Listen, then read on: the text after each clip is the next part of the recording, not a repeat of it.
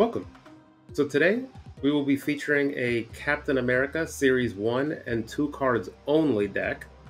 I will have a full deck breakdown at the end of the video during the wrap-up segments, but otherwise we will just get started on the climb and see how we do.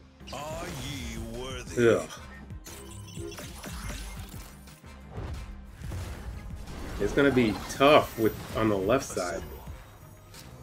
Can you stop, Odin, please? All right, so we are starting at rank 3,878. Let's dive into it. Okay, next up we have Siswai. Let's try to get the Abby draw. Maybe. We have a 4, 5, and 6 play for our later turns, but I'm completely lost on the early turns, of course. So we will just have to wait and see what we draw into. New York is nice to be able to move, so I can get it next turn if they don't play 2 now. So in all likelihood, I will play my Cosmo left. Yes, so I should get it. I'm curious what deck they have. They got my Onslaught, Mockingbird with no early turns. Interesting.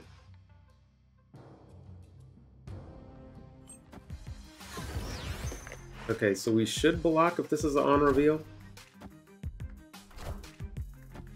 Perfect. Now, I should maybe snap into this. I'm going to snap into this. Get down Warpath.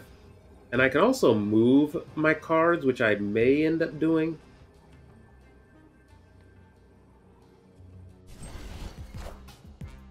Move Cosmo mid. That is hilarious. They really wanted my Sunspot gone. That seems like a waste of a turn, honestly. So we will play Klaw down here, because I'm probably going to slide all my cards middle. And then play Onslaught, in all likelihood.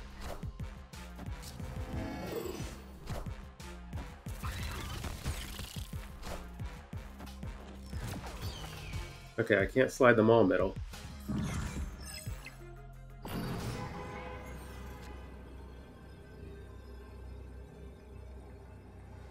Okay, and you figure they have Surfer.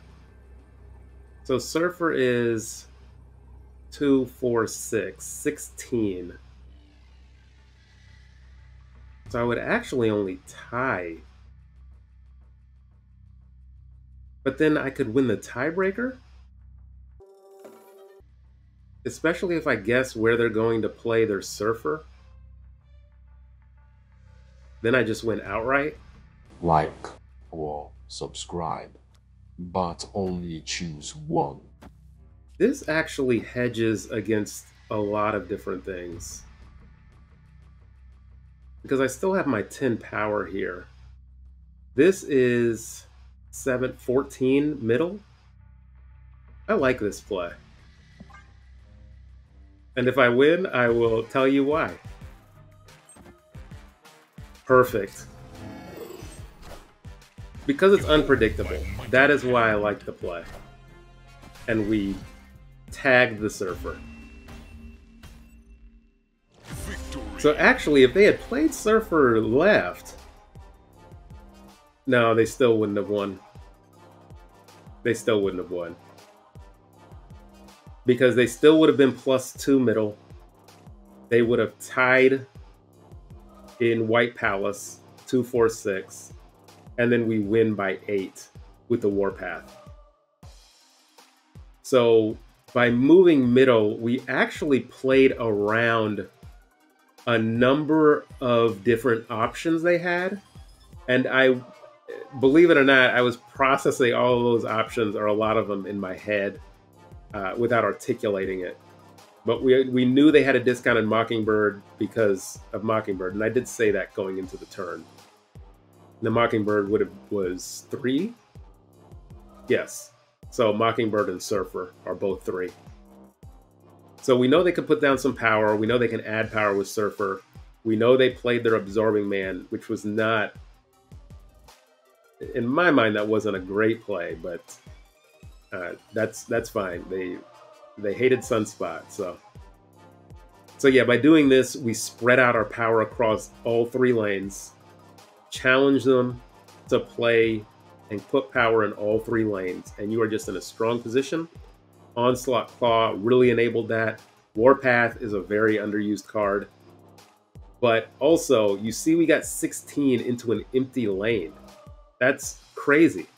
And so when you compare that with Warpath, the Klaw Onslaught combo is just fantastic. Okay, next up we have Maupo. Hold. Nico, this could be destroy, bounce, it could be any number of things. This tower, continue to hold. I need to figure out where I want to put my power.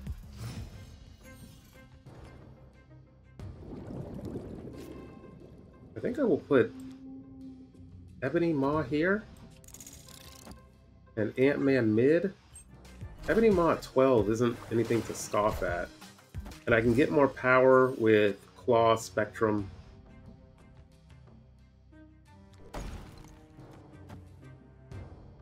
I will play Cosmo because I am afraid of any ongoing that they might do.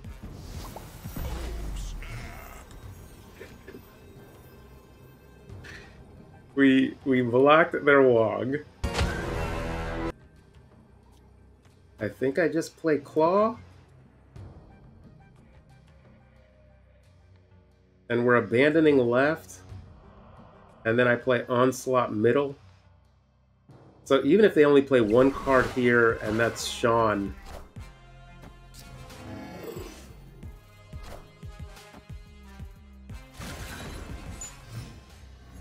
Okay, and an Odin doesn't win.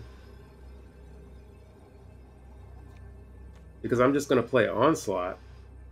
But go ahead, prove me wrong, Maupo. Prove me wrong. Destroy me. Put me out of my misery from this brutal challenge. So with me playing Series 1 and 2... Hey, look at that. With me playing Series 1 and 2 card decks only, my rank is in the high infinite. Like, we're talking top 5,000, 4,000, whatever it is. The level of competition I'm going up against is brutal. It is brutal. So if you are below infinite, you should, if you apply the strategy that I'm walking you through, you should have a better time. Now, it might be more difficult for you because you're still learning the game. But ultimately, as long as that piece comes, it's not the deck's problem. This deck can compete. It can compete with the top players. I'm not doing great at snapping and retreating this video. But ultimately, it can. You just have to get real good at snapping and retreating, when to do that, your opponent's decks, the strengths of your decks, and when to snap, when to not. After I snapped it with the Cosmo and Wong, they should have just left. But they gave me an extra Q. So take those when you get them. We were in a super strong position, and the Onslaught doubles the Ant-Man bonus, doubles the Klaw bonus over here. So we were going to add quite a bit of power middle and another 8 power right. So we were just in a fantastic position. And even if they Shawned right, we still would have had 16 power here. And Sean would have dropped the Jeff's power to... They would have only 12 power. The 3 from Sean and the 10 from Jeff, 13. So they would have 13 power here to my 16. So we were just positioned very strongly. Look at that. Good old coach. Westview is the first location. My opening hand is okay. There's an argument to be made that Westview is an unknown location since it doesn't actually reveal until turn 4. I will still play Sunspot, right? So just keep that in mind if you play into Westview. If you are risk averse, you want to avoid Westview.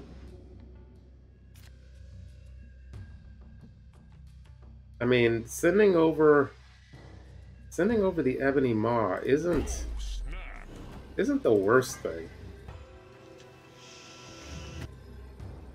Now, I kind of wish I would have played my Sunspot there last turn. That way I could soak and get just enough.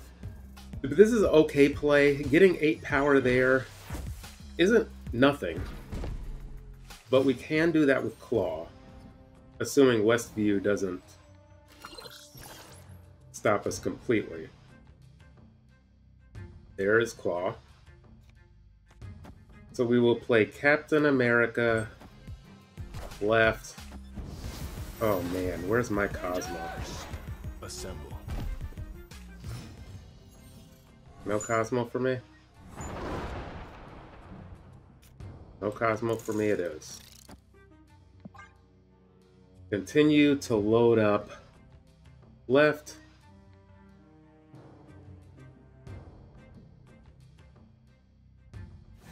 My next turn, turn 5, boy, I really need Cosmo.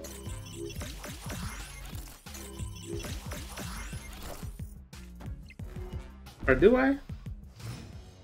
Maybe I don't. With Klaw and then Onslaught?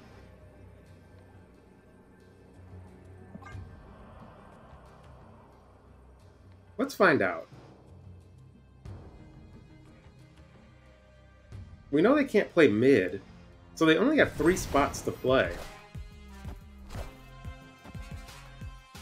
Oh, that was a mistake, yeah. Yeah, and then I just play Onslaught. I don't have priority, so Cosmo at this point does nothing. But I get enough power middle. And I'm not going to do the math, but I should have enough power left. Are ye worthy? But we shall find out. Assemble. Are ye worthy? Ugh. It's going to be tough on the left side. Can you stop Odin, please? Behold my mighty hand. Here we go. Look at that. Got a solid 8-cube victory with some creative play with the Ebony Maw. We, of course, abandoned right with the Broods. And we beat a Wong Odin nonsense type deck. All because of Onslaught, who I mistakenly left out of my previous Series 1 and 2 ongoing deck video. But thanks to this user right here, or viewer, they reminded me that Onslaught is a Series 1 card. So I had to make a new video, throw in Captain America, and this speaks to why Onslaught is fantastic. He doubled Captain America's bonus, he doubled Ant-Man's bonus, he doubled Klaw, and it's just a lot of power, 34, and then 16 in another lane. Beautiful. Okay, so that's where we will end it. My rank is 3,752. I don't know if I showed it, but I had a horrible 8-cube loss while I was recording. I also just ended with a 8-cube victory. So this deck really can surprise people with the Onslaught and Klaw play. And again, Onslaught just doubles everything. So let's get into the deck breakdown. Okay, so here is the deck. To start, we have Sunspot. That's good if you need to skip turns. Nice, good early play. You can also pair Sunspot in an Ebony Maw lane. Just further build that up. Maybe you don't need to have Klaw get extra power into that lane. We have Ant-Man, who works with Onslaught very nicely when you fill up your lane. Onslaught, of course, doubles Ant-Man's bonus, so +8, which is fantastic. We have Nightcrawler. I didn't get to show it in the video, but what Nightcrawler allows you to do is play Nightcrawler to a different lane. So now all 3 of your lanes have 1 card in them, or multiple cards, whatever. But all 3 of your lanes have at least 1 card in them. Now when you play Warpath, Warpath is 5 power. And then at the end of the game, or when you need it, you can move Nightcrawler away from the lane that he's in, abandon that lane completely. And now Warpath gets that +5 power, and you might be able to catch your opponent off guard with that little maneuver. We have Ebony Maw, who just is a lot of power. Honestly, 7 is a lot for a 1 cost. And it also tempts your opponent to only play 8, 9, 10 power there. But you can get more power into his lane with Nightcrawler, with Klaw, and with Spectrum, who, funny enough, I do not remember playing this gameplay. So maybe you might be able to slot her out for another ongoing card, potentially.